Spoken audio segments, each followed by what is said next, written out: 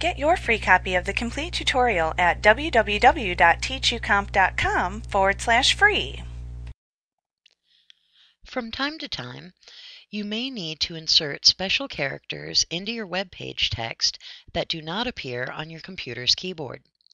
This lesson will teach you how to access and insert special characters into your web page text. First, start with a new blank page and type or paste some text into it. I'm going to use the sentence, "Tifco turtles are great." Now, let's put a trademark symbol after the word turtles. Click to place the blinking cursor just to the right of the letter S in turtles. Then, click to open the Insert drop-down menu in the menu bar. Hover over HTML to open another menu, and hover over Special Characters to open the menu which contains the special characters.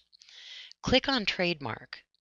This will close all of the menus, and you will see that a small TM symbol has been placed where you put the cursor.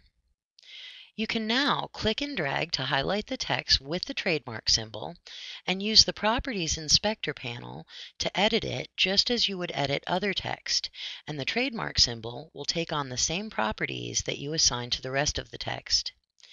If you have formatted your text prior to adding the symbol, the trademark symbol will take on the properties of the text surrounding it. If you do not see the special character that you want to insert in the drop-down menu, choose the Other option at the bottom of the menu.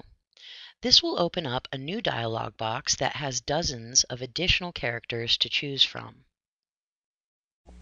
Like what you see? Pick up your free copy of the complete tutorial at www.teachucomp.com/free.